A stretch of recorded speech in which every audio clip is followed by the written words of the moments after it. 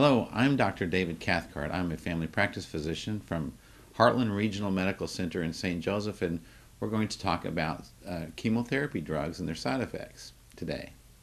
Topical chemotherapy is usually in the form of an ointment that you would apply to your skin or to an area of skin cancer, as opposed to an oral medication or an IV medication. And the most common one used is 5-FU or 5-fluorouracil.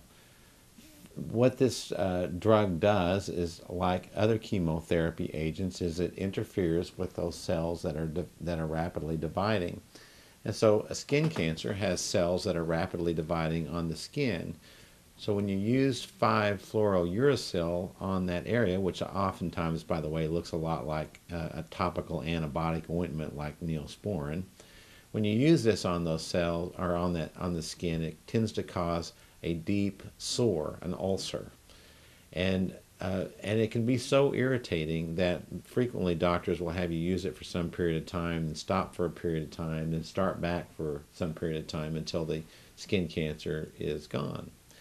And that's pretty much how topical skin cancer chemotherapy works. This is Dr. Cathcart talking to you about topical chemotherapeutic agents.